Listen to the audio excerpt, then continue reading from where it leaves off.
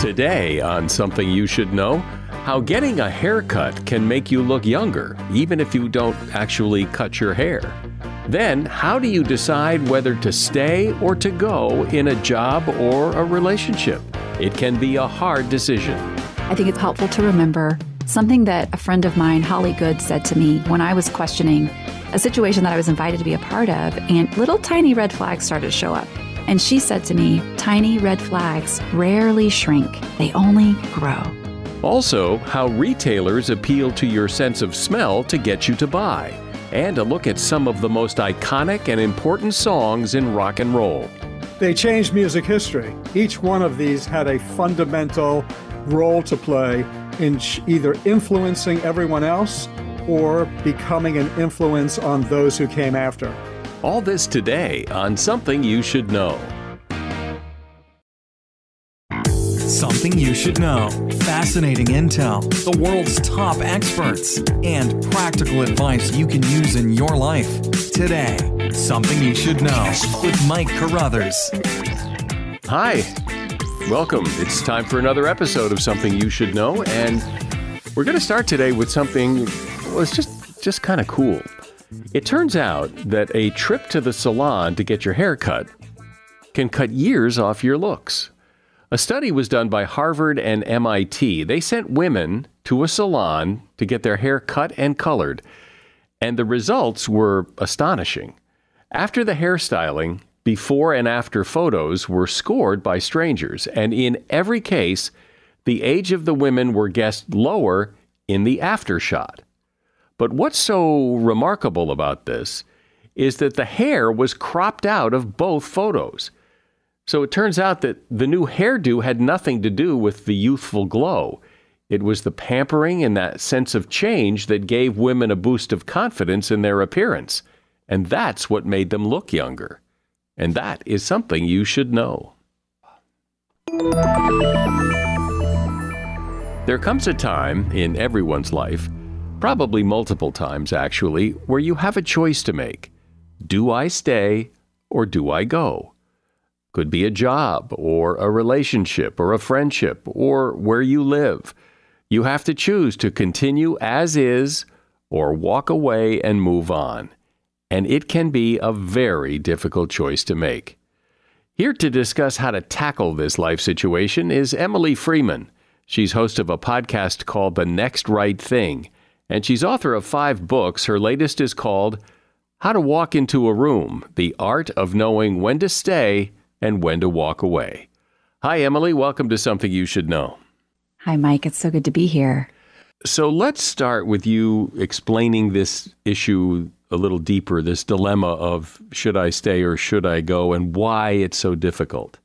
Well, first, I think why it's so difficult is big picture. As long as we live, we will be making decisions. And I know your intelligent and curious listeners want to make really good ones. I think the decisions that give us the most trouble are often the ones where we're deciding whether or not it's time for us to move on from a space or to stay put. And I think, this idea of decision making, every one of us has the responsibility to some degree or another to continue to do this decision making. We can't graduate from it, retire from it, age out of it, or delegate it. And so this idea of, okay, I'm the one who needs to decide this, to move on or to stay. And a lot of times we feel really lost to know where to begin. And I think one of those reasons is because when we are holding that decision about, is this a space for me now, still, or next, that is often tied deeply to our identity. It's tied deeply to our sense of belonging. And oftentimes it's something or some place that we may have worked really hard to get to. And so when we start to question it, it feels like the stakes are really high. So let's get really real with this and talk about the situation. Should I go or should I stay from what? What kinds of things are we talking about?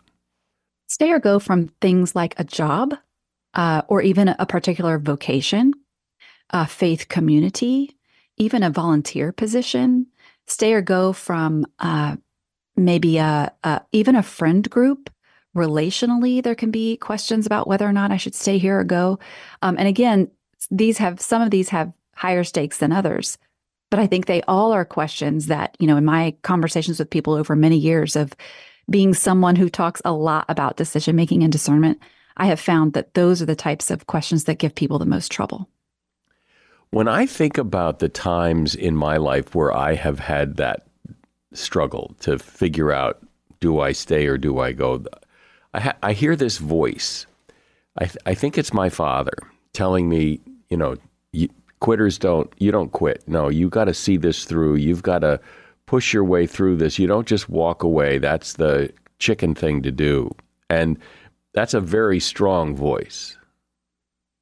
You just perfectly illustrated a narrative that you have, and it's a script that you've been handed or one that has developed over time. We all have them, and it's not bad to have a script. But I think what's important is for us to, as you so eloquently did, be able to name what the script is and to look at it almost as if it's other than us, because those scripts, those narratives of, for example, what it means to quit or leave and what it means to stay, at least to be able to look at those can give us a really great starting point so that our narrative of either leaving, being a leaver or being a stayer isn't the only thing that determines our next right thing.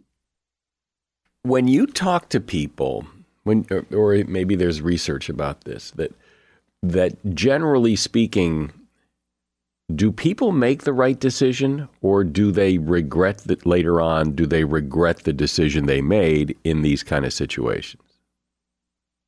That's an excellent question, and I don't have a research answer, but I will say I think that the fear of regretting the decision, when I've talked with people, and I surveyed my own audience and ask, like, do you consider yourself to be a decisive person or an indecisive person?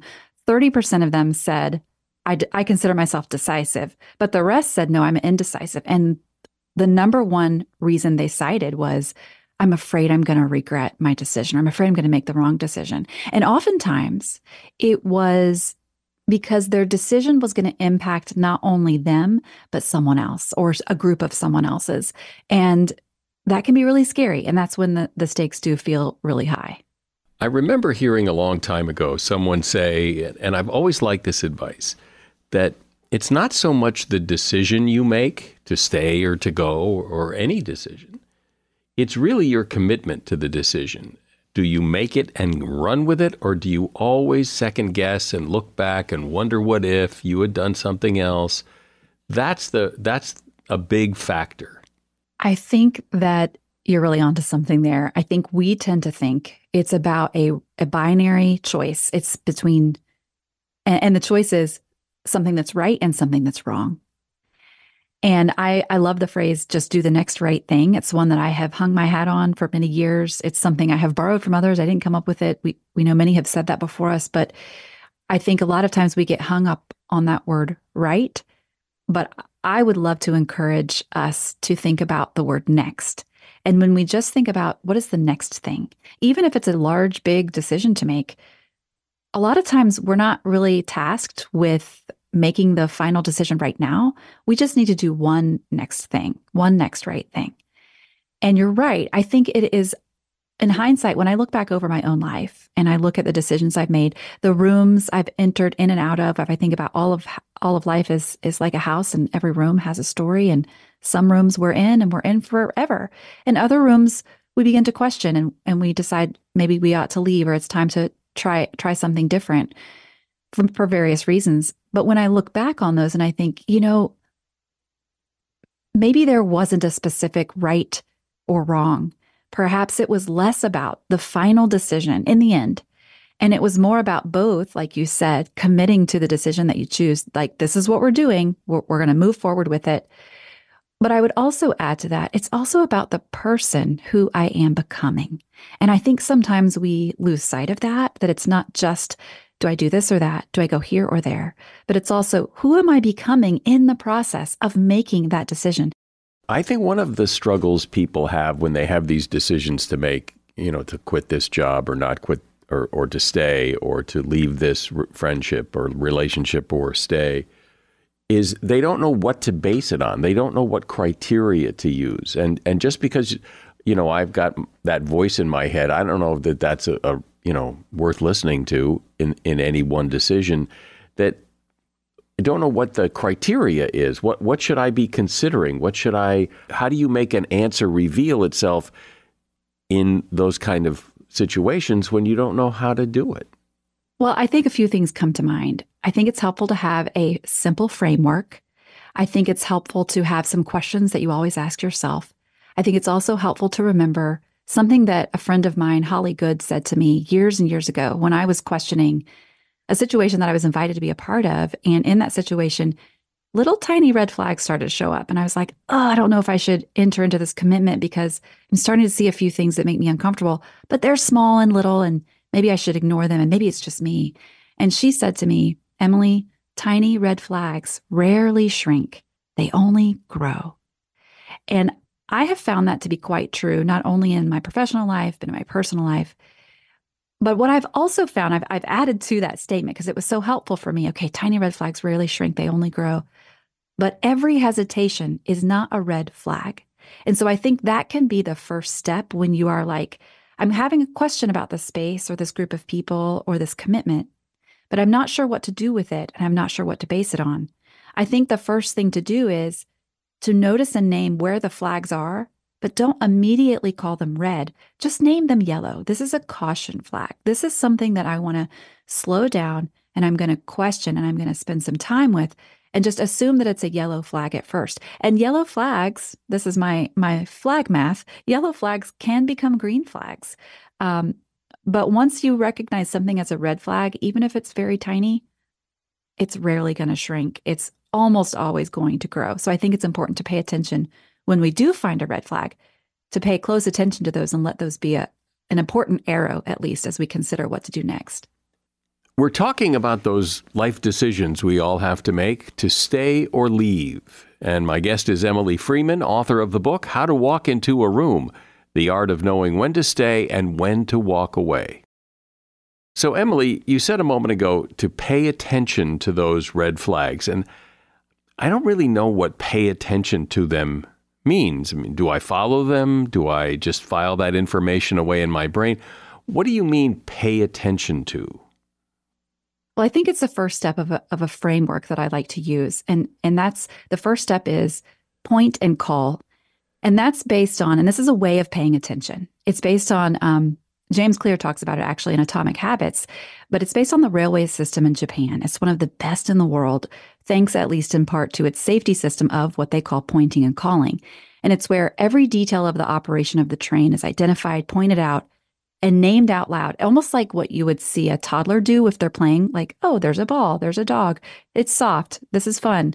Just very simple things. But these train operators, they identify, they point out, and they name out loud using various human senses. And the purpose of doing all of that is to minimize mistakes. And it actually works. It reduces the workplace errors by up to 85%. And the idea is they're just raising their level of awareness in the job that they're doing so that they do it more carefully with more mindfulness. We can do the same thing in the various spaces and relationships in our lives, raising our level of awareness of attention. Okay, here's what's true right now. And the reason why paying attention, that does sound kind of nebulous, but the reason why I think it's important as that's a first step is because oftentimes we make our decisions about staying or leaving based on a feeling or based on maybe one or two hard things that happened there. And we don't take the time to evaluate the whole room. I'm just using room as a metaphor here, but the whole room of that space, whether that's a job or a vocation. And so we kind of hone in on the squeakiest wheel, and maybe we might rush out of that room too quickly because we haven't actually pointed and called to the whole thing. And so I think that's when I say paying attention, and it can be like, well, do what with it? Well, I think first you name it. And then second, I think rather than trying to look ahead into the foggy future and figuring out, okay, so what's my next thing? Instead, when making decisions, I say our best indicator of our next right thing is to pay attention to our last right thing, and that's remembering our path. is looking back and thinking about, well, what has my life taught me already? What decisions have I already made that can help me inform what decisions I'm going to make next? Because in many ways, the only path we have available to us is the one we've already walked. So there's a lot we can learn there. And once we do that, the third step in this framework is to acknowledge presence, because we are not always meant, sometimes we're required to make decisions alone, but man, we have communities around us, we have families around us who can really come alongside of us and help us to discern, okay, here's what I've pointed and called, and here's what I've discovered about myself in the past. So, okay, friend or family member who I trust and who knows me, what do you see happening here? What do you see that I don't see? And can you support me as I move forward into my next thing? And that sort of brings us to that final piece of the framework, which is yield to the arrows. And what I mean by arrows is, when we have a decision to make, so often we have a decision and we want an answer, and we're looking for this straight line, step one, step two. But so many times in life, when it comes to deciding to go or to stay, it's more like I live in North Carolina, and if I'm going to travel to Florida, I can't leave my neighborhood and see a sign that says this way to Florida. Instead, I see a road sign that I'm familiar with, and then maybe I'll get to the highway and I see a road sign that might take me to Charlotte. But I'm not going to see the final step. I have to follow arrows along the way. And so that's sort of what I mean by yielding to the arrows, that we may not know today or tomorrow whether or not it's time for me to leave. But these are some things we can pay attention to. We can look back at past decisions. We can depend on people around us who know us, and then we can discern, okay, what's my next right thing now? Well, I like what you said about depending on people around us, because isn't it interesting how if somebody else had the same decision to make and they came to you for advice, often the answer is just so crystal clear. Like, right, why exactly, are you even asking? Why are you even saying this out loud? and yet when it's your decision to make, it gets all fogged up, and it's hard to see on the other side. Well, and listen, I feel like, I've hosted a podcast for almost 7 years now called The Next Right Thing. And people are like, oh, you're the decision-making person. You must make great decisions. Absolutely not. I feel like sometimes I know too much, and I think about this stuff so much that I so often have to go to some of my closest friends or to, my husband and be like, what do you see that I don't see? Help me to, and they'll say to me, honestly and truly, line for line, things I've said to them. But you're exactly right. There's just something about we can't read our own label. We can't see it for ourselves. So it's so helpful to have those people in our lives who can see it on our behalf. But ultimately, you have to make a decision. And I think one of the things that comes up is like, what are the consequences of the decision? In other words, it's not just, does it make you feel better, but what happens to everything else, all the cascading of events that happen from the decision you make. You're going to lose a friend, or something's going to happen. You're going to have to move, there's a lot to consider, and it isn't just the decision. It's all the other things that fall as a result. That's exactly right. And that's what often keeps us procrastinating our decisions, is because we're so aware of either the fallout, the repercussions, the whatever comes on the other side of it. I have found a few practices to be helpful for me when I'm considering, or when I've gone through my own endings. I sold a business I helped to start. We left a faith community that we loved and thought we would be at forever. We've made school decisions for our kids. My husband left a job about 10 years ago. So we've done this a lot. And I'm sure, many of us have done this at various times in our lives. I've found a few things to be helpful. And one is to kind of reframe my idea of closure. I think a lot of times we imagine that an ending didn't go well because it didn't feel good, or it was difficult or hard. And I think we often hope that our endings, the endings of things, will look a lot like the final episode of our favorite sitcom, where the people get married or they have a baby and they leave their apartment and they close the door and the music plays. And all the loose ends are tied up and all the storylines have a lovely bow. And we know that's not true in life. Like we know that's not true. But when we feel that disconnect of an ending where we didn't get to explain ourselves, or the finances were tougher than we thought they would be, or people think we made a bad decision, even if we feel good about it, there are things we can't take with us when we walk out of rooms. But there are a lot of things we can take. And so for me, I have found it to be helpful to make literal lists, like on a piece of paper with my hand, make a list of here are the gifts I'm bringing with me as I leave this room, whatever the room is, and write them down. Here are things that wouldn't be true if it weren't for this room that I had. And then writing a second list of things I'm going to leave behind. I would bet that just about everybody has some decision in their past that they made that they wonder what could have been. If they had done something different, what could have been? And that's hard to live with, I think, sometimes. That what could have been, it's such a trap. Because once you've chosen and taken your step forward, it's almost like you have to pretend like there was no other option, because this is where we're at now. And that's really hard. That's really hard for particularly some personalities. That's harder for others. So other personalities, they never look back. And I would invite that person to maybe practice a regular habit of reflection. See what you can learn when you reflect. But then there are those of us who live in the past, and we're constantly evaluating and reevaluating what could have been. And I think that's equally not helpful, I would say, as not looking back at all. Right, because any story you create in your head about what could have been is always going to be wonderful. It's never going to be right. real. It's just going to be, oh, imagine how great it would have been if I married Susie instead of Betty. And, well, you don't know. Susie could have been a real nightmare. I mean, how do you know? Susie could have been a nightmare. That's exactly right. Well, as you've been talking, I have, well, and maybe other people have been doing this too, thinking of times in my life where, those stay or go moments, and thinking about the choices I made. And some I think were the right choice, and maybe others weren't, but we'll never know. I've been speaking with Emily Freeman. She is host of the podcast, The Next Right Thing, and she's author of a book called How to Walk into a Room, The Art of Knowing When to Stay and When to Walk Away. And there's a link to that book in the show notes. Thanks for being here, Emily. Awesome. Thank you so much. Everybody has their favorite rock and roll songs or pop songs, and some of those individual songs actually had an impact on music and on the world. As a former disc jockey who played rock and roll music on the radio for several years, I love talking about music and what went on behind the scenes of some of those iconic songs.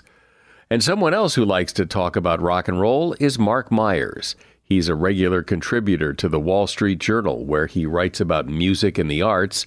He's author of the critically acclaimed books Anatomy of a Song, Why Jazz Happened, and his latest book, which is called Anatomy of 55 More Songs, The Oral History of Top Hits That Changed Rock, Pop, and Soul. Hey, Mark, welcome to Something You Should Know. Hey, Mike, great to be with you. So first, I should say, and I'm sure most people know, that we are restricted from playing the music that we're about to talk about because we would have to obtain the rights to play that music, which would be a monumental task. But actually, the songs we're going to talk about, I bet most people know anyway. You picked 55 songs, and obviously we can't talk about all 55, but we can talk about some of them. And so why did you pick these songs? Because how iconic or how important a song is can be pretty subjective. So why the ones that you picked? They changed music history. Each one of these had a fundamental role to play in either influencing everyone else or becoming an influence on those who came after. So let's start with Good Vibrations by the Beach Boys, because that is an iconic song. It sounds different than any other song you had ever heard up to that time. There were stories going around that it took forever to record. It was recorded in several different studios. And so talk about that. It was the most costly single ever to have been produced prior to that time. It was something like $400,000 for one single. the thing that makes it so interesting is that it's not so much the many different studios where they recorded, but the amount of layering and the amount of overdubbing and the shifts that are going on in this particular song. It's quite fascinating when you hear how many times this song changes mood. Quite interesting. Do we know, is this one of the songs that the Wrecking Crew people played on, or did the Beach Boys actually play on it? The Beach Boys themselves appeared on the covers of their albums, and they appeared on stage in concerts. But in the recording studio, when you listen to the records, the people who are playing on there aren't the Beach Boys. It's the so-called Wrecking Crew, which was a euphemism or a nickname for studio musicians in Los Angeles who got things right the first time and could invent new things on the fly. That's why Brian Wilson of the Beach Boys decided to use these guys, because his for lack of a better word, hero or his mentor, Phil Spector, was using these guys. And Brian felt that if he was going to produce, he needed things to be just right. And he didn't want to spend endless amounts of time trying to get it right. So by using the Wrecking Crew, he had pros in there. And that was true of many of the songs of that era, and may still be true. I don't know. But I mean, there were lots of stories of artists who didn't play music on their own records.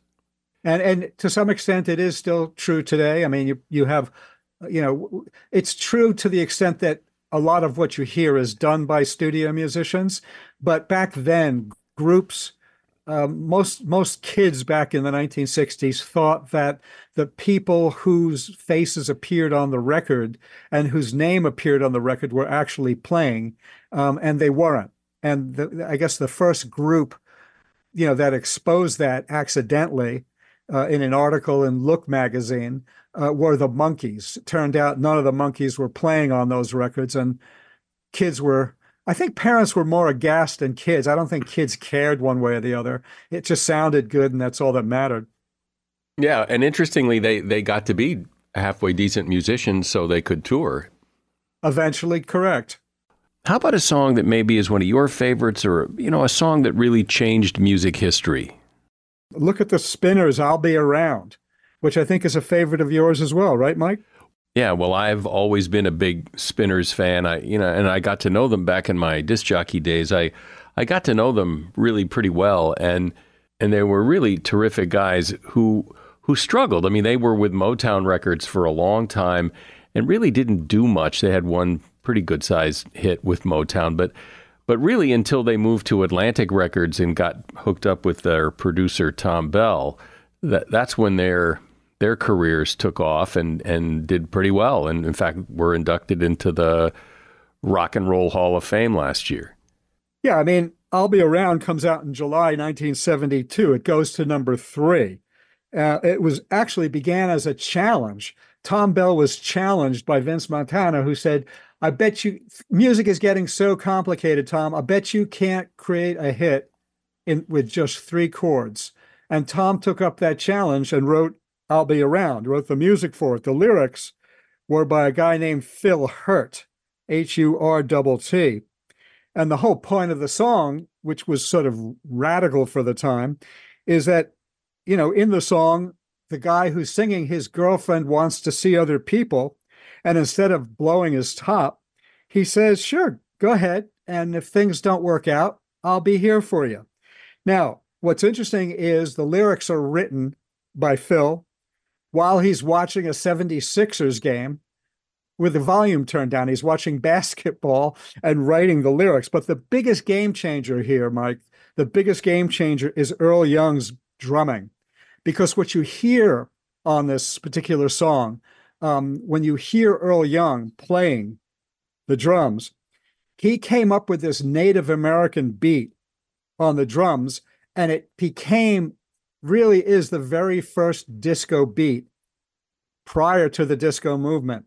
This is what I mean by changing music history. What a Fool Believes is one of those songs that as soon as you hear those first, whatever that is, here it comes. And I don't know anybody who doesn't like What a Fool Believes by the Doobie Brothers. It's one of those songs, it's like Up, Up and Away by the Fifth Dimension. It's like one of those songs when it comes on the radio, nobody would ever turn it off. In other words, you just listen to it till the end, even if you've heard it a million times. It's just so good and catchy and fun and changes in just the right places. What was interesting about this particular song is that Michael told me, this is Michael McDonald, the co-composer of this song and a member of the Doobie Brothers, that when he was writing this song in 1978, he came up with that introduction that you like so much, Mike, but he only had the verse and the melody and the lyrics that he came from somewhere back in her long ago. That's the first verse. That's all he had, and he couldn't get beyond that. And instead of constantly trying to rework it and rework it and rework it, he said, why don't I team up with Kenny Loggins? Let me see if Kenny Loggins will write with me, and maybe we can move this thing, to another point. So he calls up Kenny. Kenny comes down to write with him. And the whole point of that song is that the guy in the song, believes because his ex-girlfriend had coffee with him, she was going to get back with him. But the point of the song is that's never going to happen, because it's not a breakup and it's not a makeup song, but it's a fool trying to get back together when it's so apparent that it's never going to happen. And both the Doobie Brothers and Kenny Loggins each released it as a single. Kenny Loggins was the co-writer, as I just mentioned, right? So Kenny decides to release this song his way on his album Night Watch 6 months before the Doobie Brothers released it in December of 79. So in July of 79, Kenny Loggins releases it on Night Watch, and the song goes nowhere. And when it came out in December, I said to Kenny, how did you feel when that song came out? When you heard Michael's version?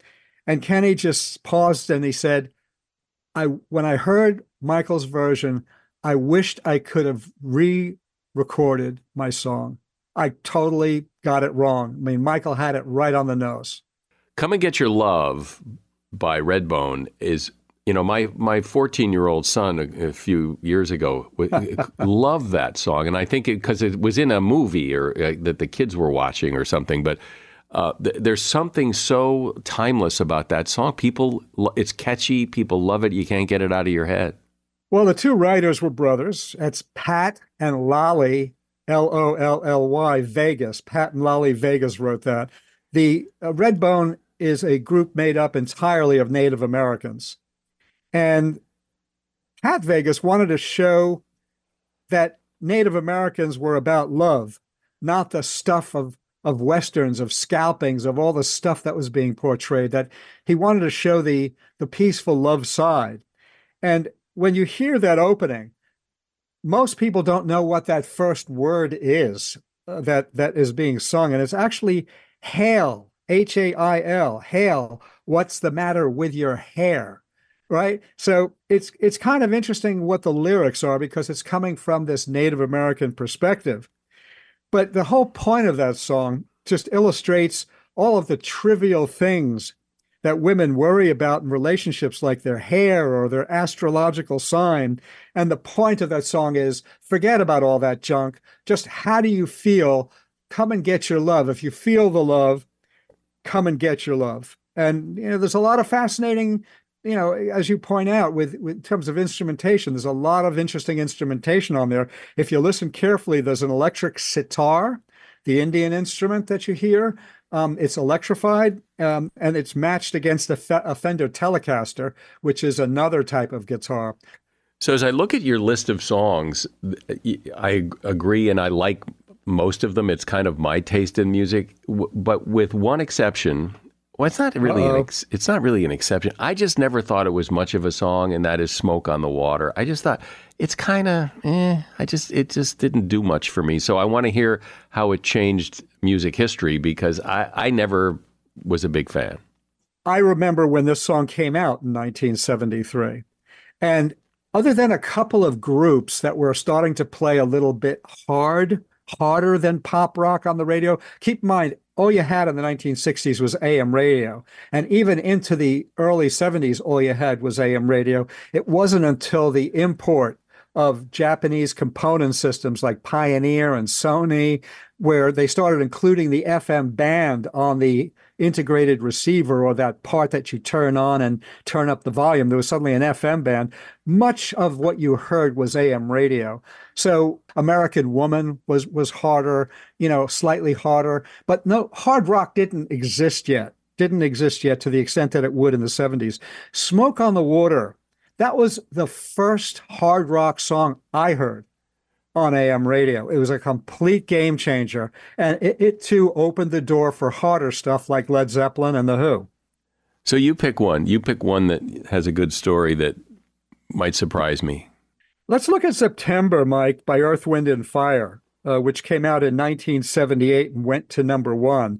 There's something magical about the chemistry of that thing where you're constantly uplifted. And there's a reason why people use it at weddings. And, there's just something about it. And at this particular time in 1978, Earth, Wind and Fire was going to put out its first greatest hits album. And they wanted to add one new song so that people would buy it. That was kind of the trick back then. Greatest hits albums would come out, but the group would add one song, and that would be a new song, and hopefully it would be a hit. And this is the song that they wanted to put out. And Maurice White of Earth, Wind and Fire had some notes in terms of the lyrics. The music was already written, but he needed a co-writer. And he turned to a woman by the name of Allee Willis to come in and help him write the song. Now, when she took a look at the lyrics, and she's a pro, but the fascinating thing is that when she takes a look at the lyrics, she says to him, "Oh, so Ba-de-ya, that's just holding space. You want me to put lyrics in there."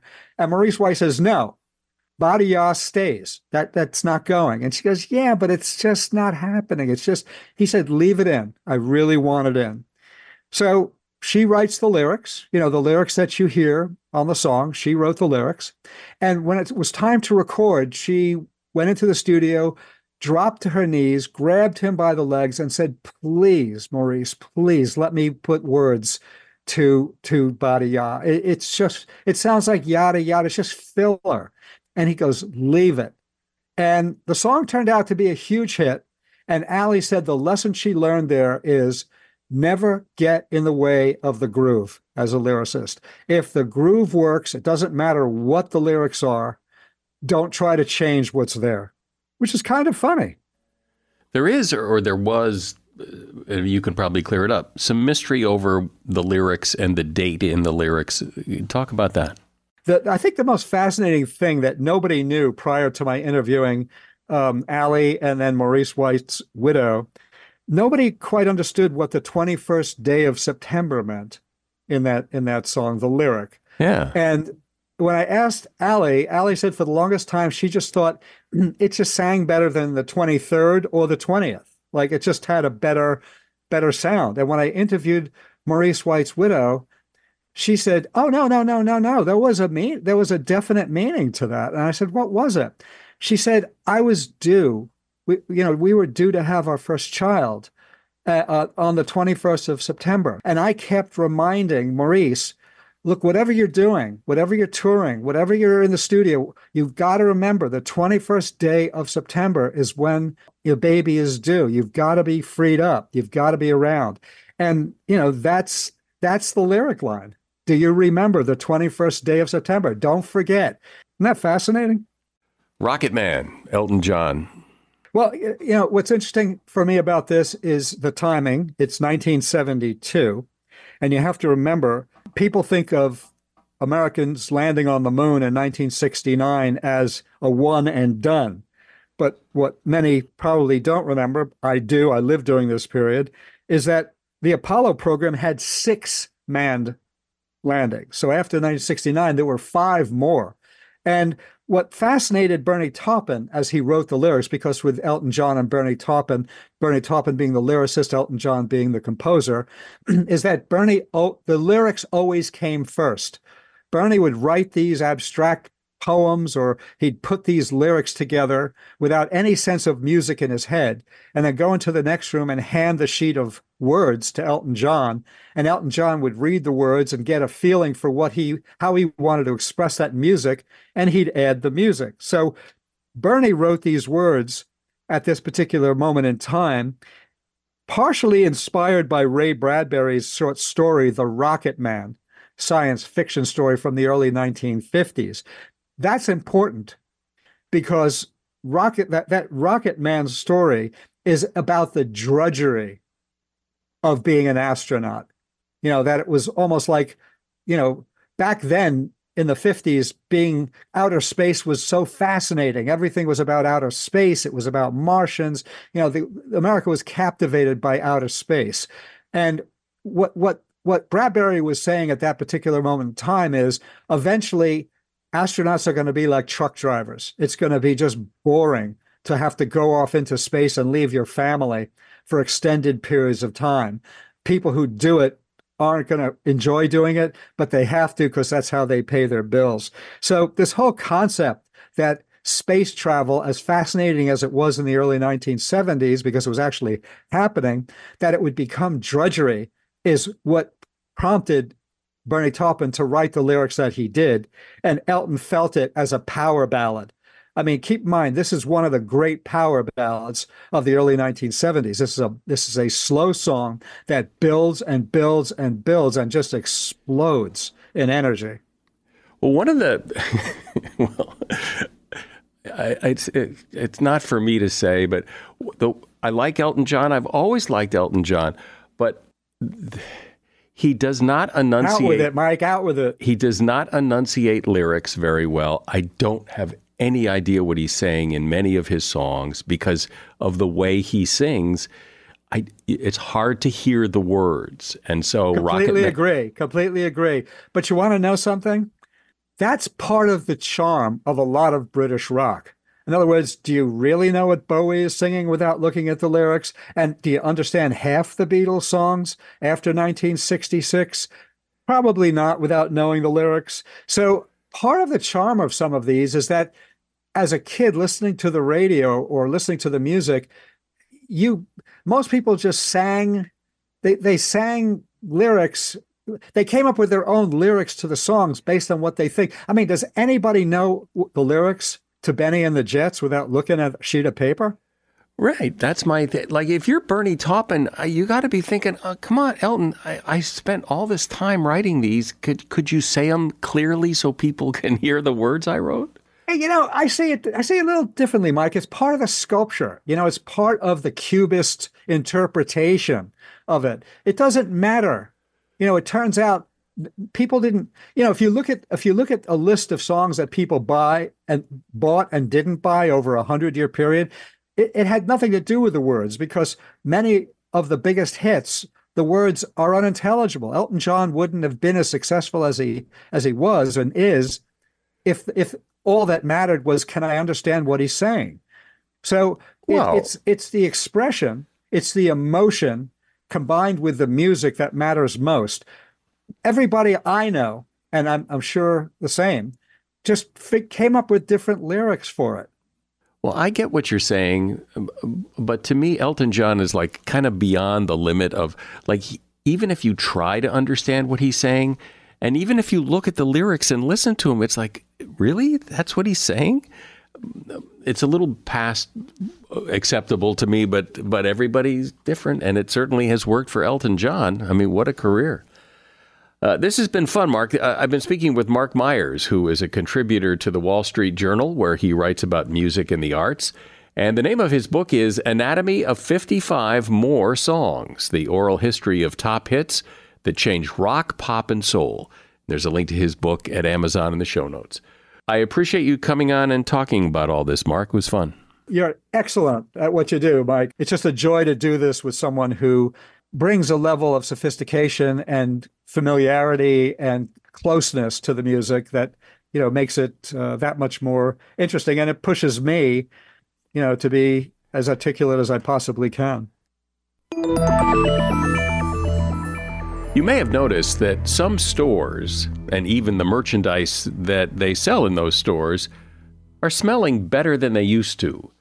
Savvy manufacturers have figured out that many of us are suckers for sweet smells, and they're adding scents to some everyday items. You can smell some of those trendy teen stores a mile away, but there's a more subtle approach too.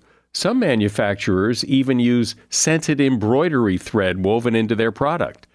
Research shows that items like scented pencils and facial tissues have increased sales. Scent is one of the best ways to make a product's name and shape linger in your memory and increase the chances that you will buy it again. And that is something you should know. I'm sure you have a very long to-do list, but if I could ask you to just add one thing to it, and that is to tell somebody about this podcast, a friend, a neighbor, a family member, and ask them to listen. You can share by using the 3 little dots on Apple Podcasts or Spotify and just share a link to an episode. It'd be greatly appreciated. I'm Mike Carruthers. Thanks for listening today to Something You Should Know.